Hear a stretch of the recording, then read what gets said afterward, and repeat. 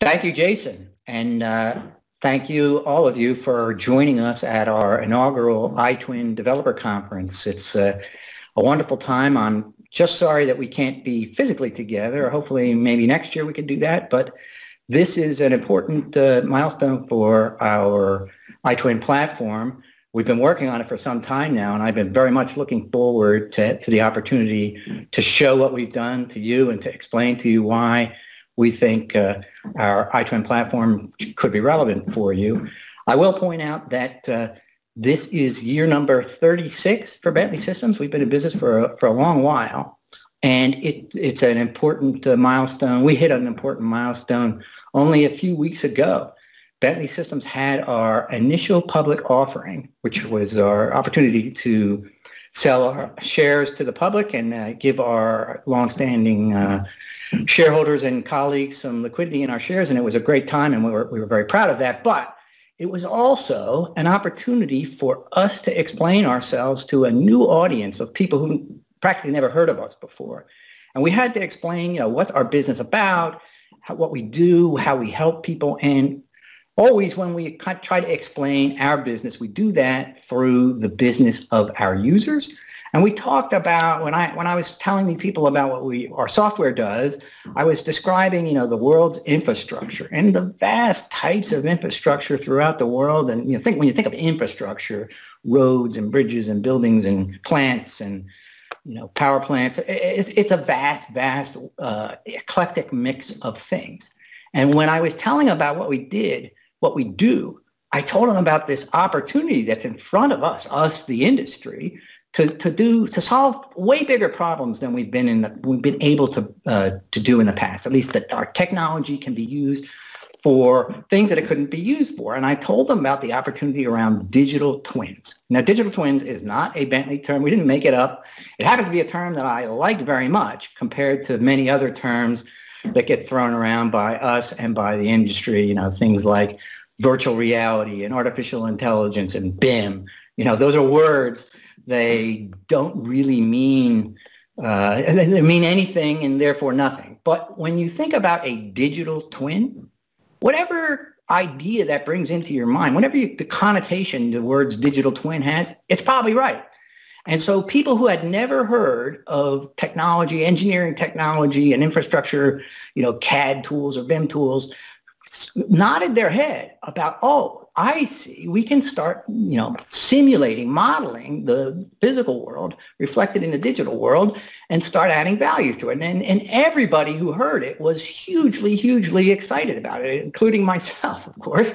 So the one part, though, that I got kind of bogged down is explaining, okay, what does the twin do? Now, probably you've had lots of chance to think about digital twins and what it means for your business. But the word twin is what causes at least some angst, at least in terms of why the problem is harder than it might seem. Twin is a term that has two meanings. It's a noun, so you have a twin of something, and people can get that, okay, that is a digital representation that reflects something in the real world. But twin is also a verb. And the problem is that if we talk about infrastructure and all the types of infrastructure and all the places in the world where technology can model the physical world, it changes. It changes all the time. So time is a big part of what a digital twin, the time aspect of it is what complicates our lives and makes the problem harder than it might seem. If we could just twin something and have the world freeze, it would be wonderful. Now, when we talk about time, and how a digital twin is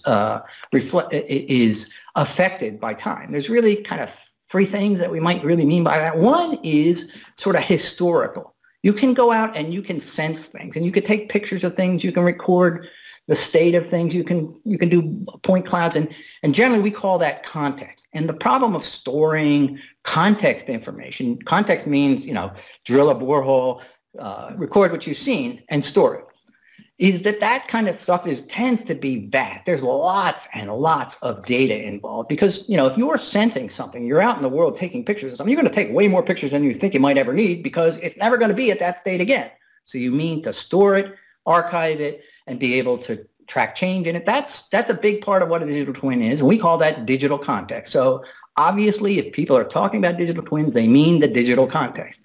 Then there's a whole nother aspect of time, and that has to do with real time. Now, people say, I want to have a sensor connected to something, and I want to have a control system connected to something. So when you're talking about now and the real-time aspect of it, things like latency, you have to make sure that the digital thing is connected to the real thing now.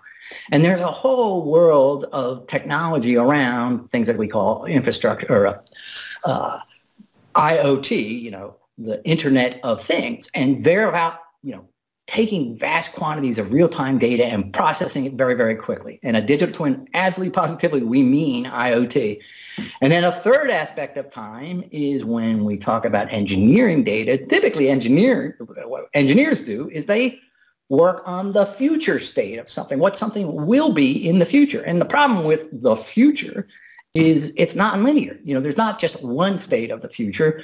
We design things and we design permutations of things, and designs go through reviews and approval. So the state of the data that reflects what something might be in the future, you have to know, is it trustworthy? Is it the real approved thing? Or is this, one of the permutations? So the past context, the current IoT, and the future engineering all have to come together for a digital twin, the promise of a digital twin to be real. And so if you think about all the types of problems within all the types of infrastructure, any one company trying to work on all those things at the same time it's a problem way bigger. It's an opportunity way bigger than any one company.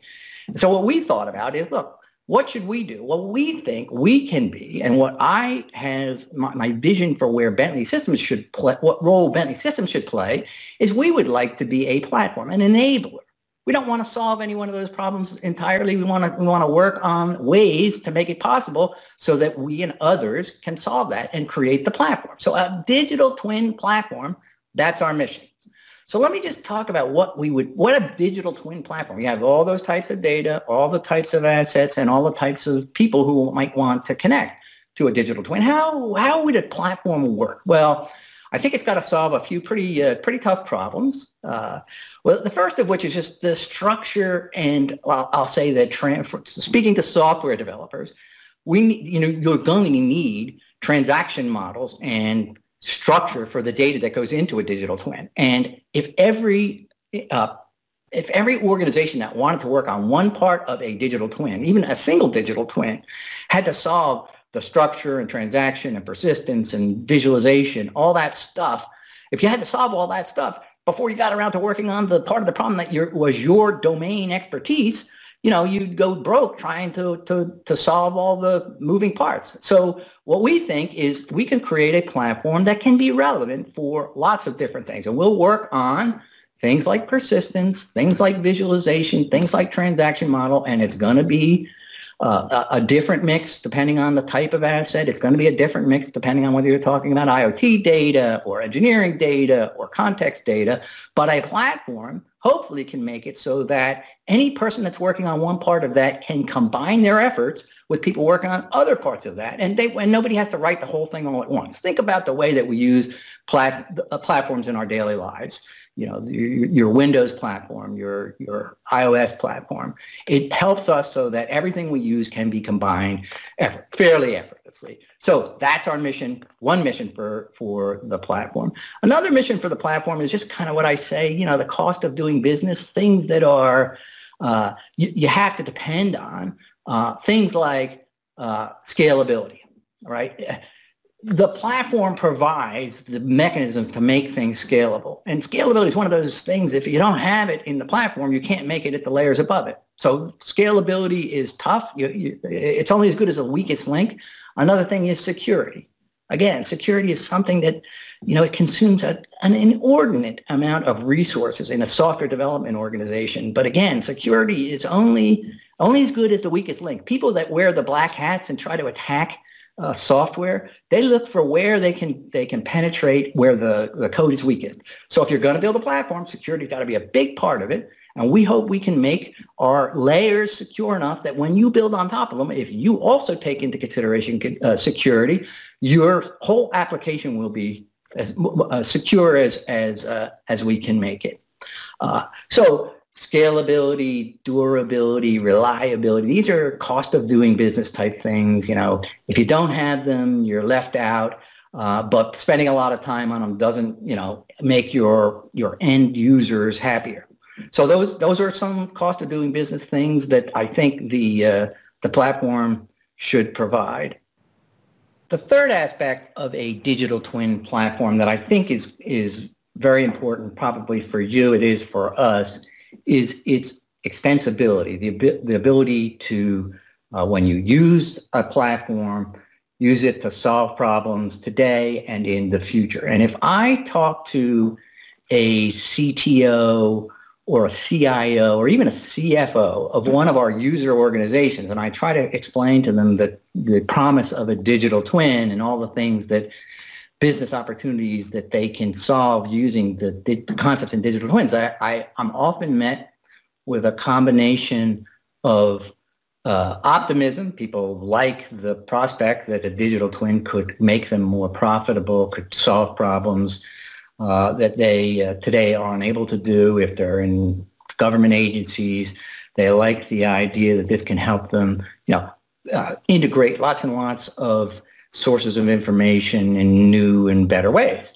But the angst comes from, geez, what if this really works? And what if all the information that we create and put into this digital twin becomes so valuable for our organization and so necessary for our operations? Well, what if the digital twin vendor doesn't, you know, respond in a timely fashion to our business needs? What if we'd like to, you know, change the way our digital twin works? What if we'd like to combine with other sources of information and the vendor is incapable or unwilling to do that? Well, there's only so much pinky promising a company can do about how great we will be, how responsive we would be. But the flexibility aspect of it says, hey, if I decide that I'd like to take my data and move it to some other system or use some other vendor, I have to have me, the owner of the information in my digital twin. I have to have the ability to do that. So how could we make a digital twin platform be something that gives people peace of mind that their data is owned by them and and their flexibility in the future, should they decide to change vendors, is left open? Because nobody's gonna put their future in something that they think is at risk or potentially could be at risk. So we thought about that long and hard, and we really want to be a digital twin platform vendor. And generally what we're talking about now in terms of software is openness and, in fact, open source. What that generally means is that, you know, you provide your users and people who will extend the platform, use the platform, with the ability to change it if they like, make copies of the data of the programs if they like, obviously access their data without having to pay a license. And that form factor has worked extremely well in other industries. So I think the precedent is there, but it hasn't ever happened that I know of in the current BIM world, CAD world, engineering world. There has not really been a platform that is open enough that people could layer on it, and even competitors could create solutions that work together using it. So I'm here to tell you our iTwin platform is as open as we can make it. It is our absolute intention to make it possible for people to use the iTwin platform to solve problems that have nothing to do with Bentley Systems. We hope we can be relevant, and we're not doing this for charity, but we're doing it because we believe if we can create the platform and the platform gets leveraged by many people, then we will have an opportunity to be relevant when they succeed. So there hopefully can become an ecosystem of innovation around a common set of source code and data types that can be defined, in an open manner using tools that are built on open standards and open source. And that's what we've done. So we had to make some choices, and we looked at, well, okay, if we were going to build a open digital twin platform, what would be the layers we would build on? And we did this by trying to attempt to analyze the world out there, and we picked the platforms that we could build our platform on that are open. And I have to say, one of the the virtues that I like most about our Microsoft commitment. We do a lot with Microsoft, but their commitment to openness and our ability to switch from Microsoft and use things that aren't dependent on Microsoft is one of the reasons we chose them as our platform. So we'll help you do the same analysis, look at the iTwin platform, and look at what we've done, layer on top of it. And if you feel like there's some part of it that you would rather it work differently, you certainly have the ability to change it yourself if you'd like, forking our code, or you can generate, pull requests to our repositories. We think it'll be a world where the end users benefit substantially. We hope Bentley will benefit, obviously, but we think that we'll win if you win. And that's kind of why we've invited you here today. That's kind of what we want to spend the rest of this afternoon talking about. We'd like to explain to you how it works, why it works the way it does, and why it solves problems, in a manner that is as simple as can be, but no simpler. So those are the precepts, those are the concepts that we've been built into our iTwin platform strategy. It also is the reason why, our source code is available on GitHub. You can download it if you'd like. Not many people need to do that, but the ability to do that gives you, a lot of flexibility, we think, going forward. And when we combine this all together, hopefully the net will be something that is, the ecosystem builds on itself. And every new participant in the ecosystem makes the rest of them stronger. So each one of us succeeding helps the other succeed, even if we're competitors. And that's hard to imagine, but I think that's absolutely true. The opportunity around digital twins is so big, way bigger than any business opportunity that we've had in the past, that I think we can afford, and we collectively, the industry, can afford to work cooperatively on this rather than being competitive all the time. And I think the world will be, the infrastructure world can get past some of the, connections that are just not formed today, and a digital twin can be a real thing. So that's my take on it. I won't spend any more time pontificating about why. Instead, we should talk about how, because digital twins are today. There are people out there doing lots of really good, cool stuff with our platform. We hope you'll spend some time with it. We hope you'll tell us what you like. We also expect that you'll tell us what you'd rather it do or how you'd rather we change things. That's, we would like to make this day as interactive as we can.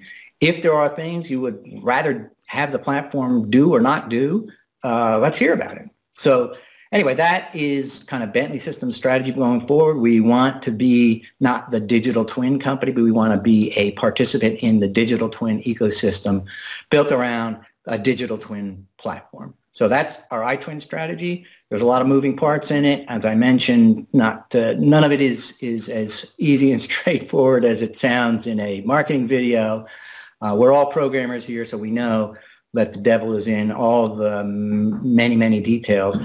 But it is, I think, hopefully you'll agree, a wonderful time to be in this industry. I just think the opportunities around, cloud-based digital workflows are, so much more vast, and I think the outcomes can be so much more valuable that things like COVID, teach us that we got to work differently, think differently, and that's what the opportunity is. So it's not just trying to replace our existing, everything we do today. It's like augmenting things, combining the context, the real time, and the engineering data into a single cohesive system that people can leverage. And that's what our iTwin platform is designed to do. So thank you very much for your time. Please let us know what we can do to help. And hopefully we'll see you once again in the future. I very much look forward to sitting down with you physically. So Jason, back over to you.